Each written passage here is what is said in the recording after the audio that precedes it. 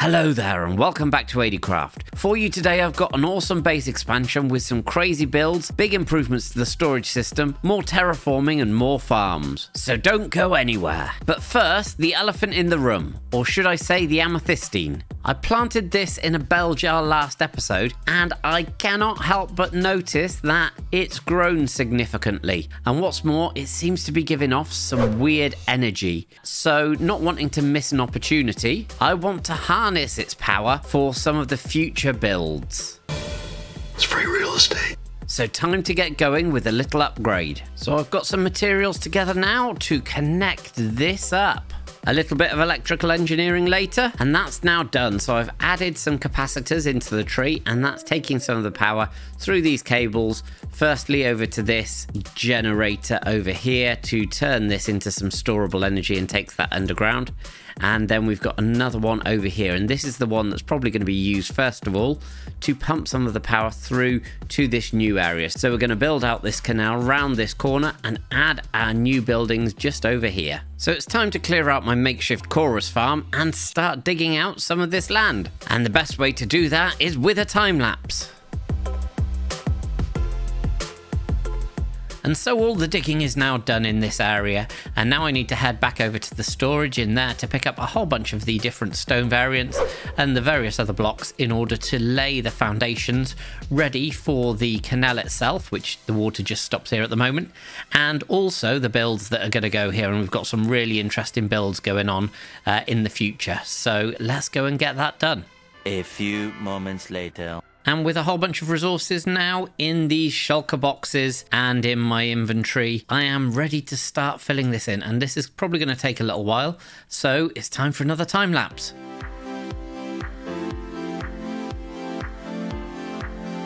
I've now filled all of the docks and the walkways in. There's a couple of little gaps going on for some various things that I'm going to add in later on, and also the flooring for some of these buildings. But the main thing that you'll notice is this big gap here, and this is going to be the next bridge. So in a little bit I am going to collect some resources and get that done. You had enough time lapses, so I'll just show you what it's like when it's finished and do a little bit of the decoration around these areas. But now it's time for sleep. And following a good night's rest, I've now finished this bridge. It's pretty simple. It's following the similar design that we used over here, but this one is obviously on a bit of a slope. And so this will now make it so much easier for us to come between this, our main storage building, and the new area and everything that's going to go on up here. So I'm pleased with how this has turned out. And you'll also see that I've now filled in all of the water here, just going through with a bucket, and I've missed a little bit here somehow. Those are always a bit of a pain when they don't just quite spread, but I need to go and get my bucket and fill that in, and then on to the next thing. And that is an expansion to this storage system. So I've already filled up all of these automated bins, and I've got a whole bunch of resources just sitting randomly in these chests that I'm not too pleased about, and I'd rather get at least some of them, the ones that are kind of all over the place, into their own rightful spots. And to do that, I'm going to start digging out behind this area towards where we've just done the canal, and basically clear out a big hole to fill with a bunch more storage. This has been dug out now, and all of my tools have been fixed up as well, using the clerics over in the temple area. Next thing I need to do is add in some walls and some flooring, just to give me the basic outline to build in. Then I need to take this stuff out and start building in the rest of the storage system, which is going to be coming along and round, because it's going to be 2 levels on this particular section. So yeah, time to get going on the walls. The walls, floor and ceiling are mostly in. There's a couple of little gaps. These are going to be some machines that are going to link through to the surface. And this wall is going to be copper, as is this section under here. So I need to get over to the aging facility, grab some of that copper and wax it all up.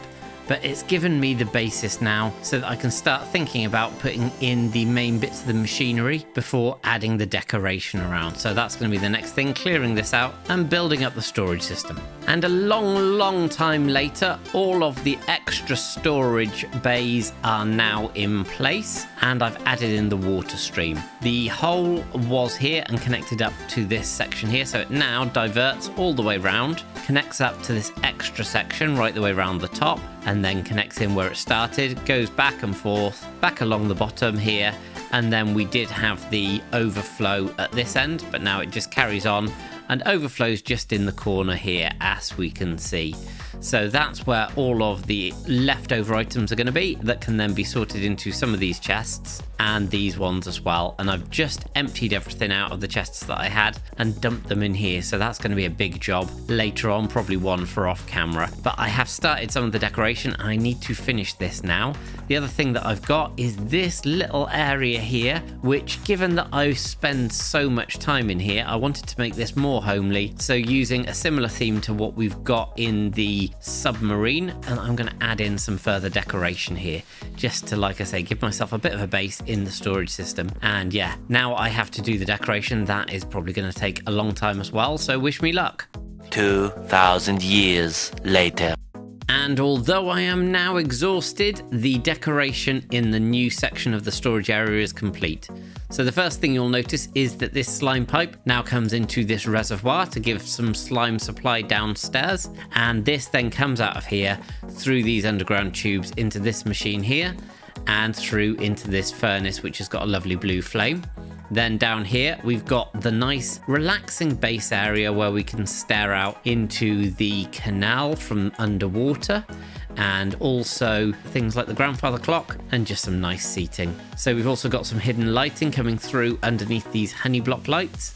And I've just put some of the item frames in ready to go, but I still haven't set any of the filters, so nothing in these yet. But I'm really pleased how this looks. We've got the bed here, which is a nice central location for whenever I do need to sleep.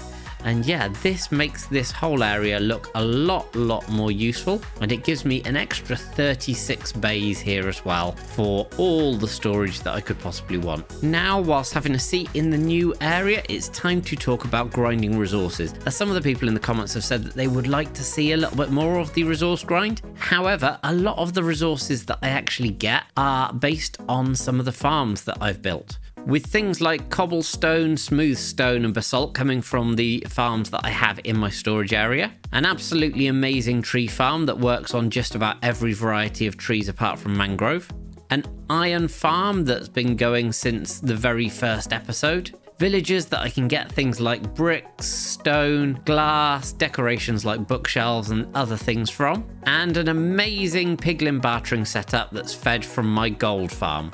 Not to mention the Froglight farm, the Guardian farm, and the most amazing copper farm in the end. But there's always one resource that is an absolute nightmare to get hold of. It really is terrible. And that is all of the huge amounts of deep slate that I go through in these builds. And it is just really miserable every time I have to go down to the mines, even with a beacon, to try and get hold of this. However, I saw the other day an amazing new machine from a YouTuber called Borken, and this is a tunnel boring machine that can be used to then blow up the deep slate and just collect it, and this is going to revolutionize things. But I need to get myself some more ancient debris in order to get this built, and the next stage of that is in these boxes. So I have crafted up a whole bunch of TNT here. I have also got, as you can see in my inventory, a potion of fire resistance and an entire crate full. So I came to the bartering setup, got these ones, and just basically added some redstone to increase the time. So I am now good to go. I need to collect these up and find myself somewhere that is going to be suitable.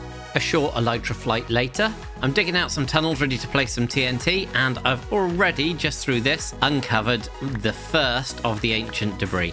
So let's see if there's any more around here. There is. Fantastic. So that looks like it is 2 down. Just blast out some more space around here. No, that's it. 2 down. I only really need 4, but let's see how many I can get. And from the first explosions, I have got, by the looks of it, at least another 3 ancient debris, so only a few more to go, but I might just carry on.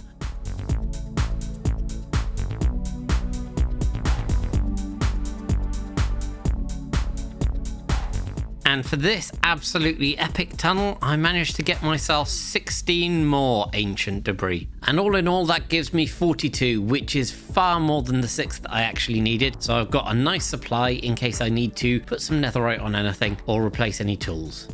Now I've brought all of the debris and all of the other redstone components that I'm going to need down to deep slate level. So we're minus 32 at this point. I want it to go above where the lava is going to form for doing this. And I've had to dig out a lovely big area, and this, even on its own, even with the beacon, was painful. So I'm super excited to get this built. This is where the machine is going to go. So now it's time for me to get building. The machine's now complete. Hopefully the TNT dupers are all fine. This should have all the right kind of pistons. So we've got sticky piston here, and these two sides, which are the bits that pull things along. And fingers crossed, if I just hit this, brilliant. Now I just run around and collect all of the deep slate. Perfect.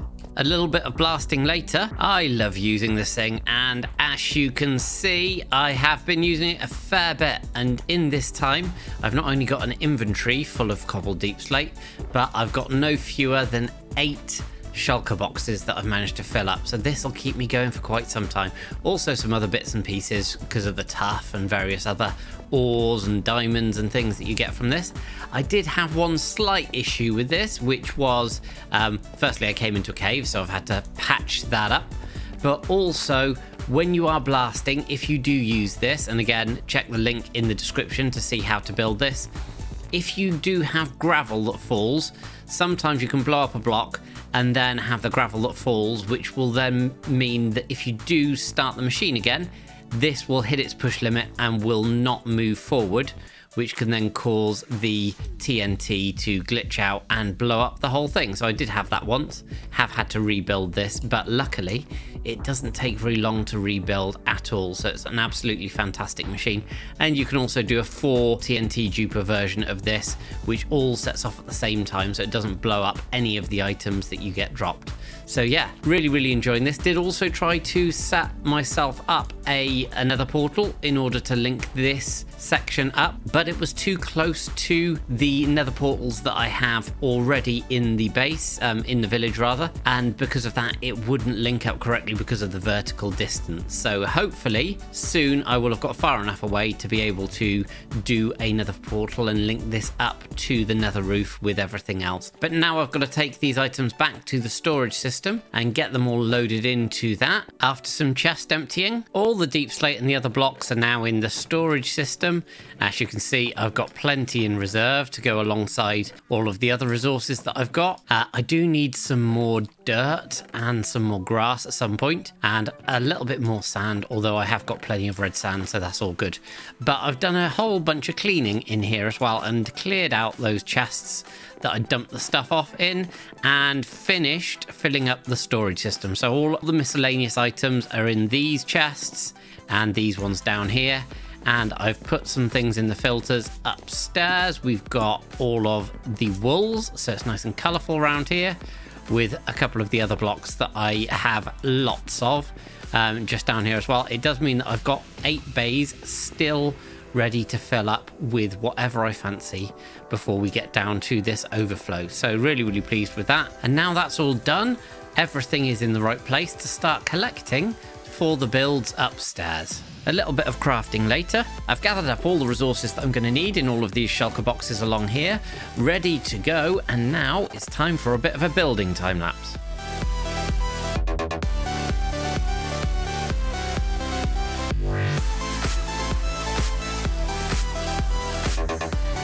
The first of the new builds in this area is now complete, and I love how this looks. I've also done a little bit of decoration and added some things like this ice and these honey lights down the sides and a bit of amethyst down the other side, and this connects up to the storage building using this honey pipe here.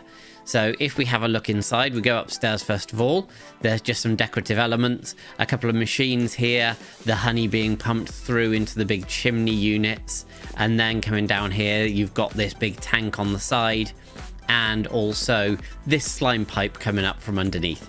But here we have the functional bit of this build. This is an automatic propagule farm. By using some of the mechanics designed by Il Mango, I have created my own take on this. You put the bone meal in here. There's actually a skulk sensor in the back that registers the sound change. And then once the propagule has grown, the pistons will fire and the propagules will come down here. So this is a fully automatic farm to give me all of the propagules that I'll need for building any new mangrove trees, or should I say growing any mangrove trees. So yeah, really pleased how this goes. It's not the most efficient machine, but given what it needs to do, which is provide a reasonable number of these propagules, I think it does the trick. And here we have a connection down to the base as well if we drop down here. So this just takes us out in the back of the storage area and into our little sleeping area. So there's some quick speedy access through these different mechanisms, brings us back up here, and we can come out on the dock side. And over in this section here is where the next build is going to go. And this one's going to be a little bit special because it's going to span these two sides. I'm going to collect up some materials and then get building. I've tidied up the cliffside here and got all of the things that I need to start this build in my inventory, with the rest of them being over here in my lovely chest monster. It's only temporary though, so it'll go back into the storage soon. However, now it's time to get this next structure built, and I think it's time, because you guys seem to love them so much, for another building time lapse.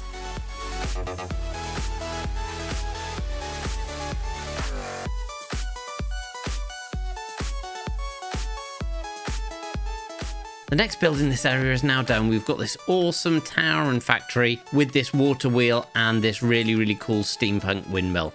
So let's check out the details inside if I head over here and get away from these dudes who've been watching me intently. We've got some of this awesome blue flame going on in here with some machinery going up to the ceiling. Down here we've got the workings of the water wheel, which connects up to the windmill up the top. And if we go right the way up, first and foremost to the top level, we've got this cool machinery going on here with some redstone and some copper right the way in the top. And this is going to be some nice views to the area that we're going to expand onto, and you can just get a lovely view of the actual roof and the chimneys. I really like the chimneys from the previous build that I just did on that really industrial. But that's not all that's going on here. As with the other builds in the area, if we come down here, there is a functional element, and this is a glow lichen farm. It's a really simple design. What you do is you take your shears and you shear this, and then it uses the double pulse from the observer to pull the observer down to power the bone meal. So you do that and you just get an endless supply of glow lichen. But then again, if we come across here, we can see these guys still lurking around. And there's one more thing that needs to be done in this area, not including killing off these raiders, and that is this water wheel at the moment is sitting out of the water. So we need something in this area that is going to allow us to power the water wheel so that we can use both the wind and some water power. So that's going to be the next thing, which is going to be just over here. And if I spin round like this, and as you can see, we now have a solution to the water problem. So we've got this brand new flask that sits up here, filled with water, and is feeding down into this channel in order to power our water wheel. So this finishes off the story for this. We've got the ability to power this from the wind and also from the water to make sure that we can always get this machinery powered. And this sits on this gantry and is held up here. And if we head across to the other side, from this side we can see that we've got this little tap that takes the water out of this jar, and we've got the little bung in the top, but we've also got the different colors of stained glass coming into this just to give it a little bit more interest. so it's not just all one plain colour. I'm really pleased with how this has turned out. We've also got a lovely little crane going on, much like the crane that we've got just round the corner there, in order to be able to pick stuff up from this side of the dock and bring it up here, because obviously we've got a slightly higher section here. So I really like how this has all turned out with the different levels as well. So it's not just all on one level, as quite a lot of the builds are here, but it's adding a bit more vertical height. So yeah, hopefully you've enjoyed the episode. If you have, let me know in the comments. Let me know what you'd like to see next. Also, if there's any farms that you'd like to see as well, always like to hear about those. But all that's left to be said from me is hit that like button, hit that subscribe button, and I will see you all next time on ADcraft.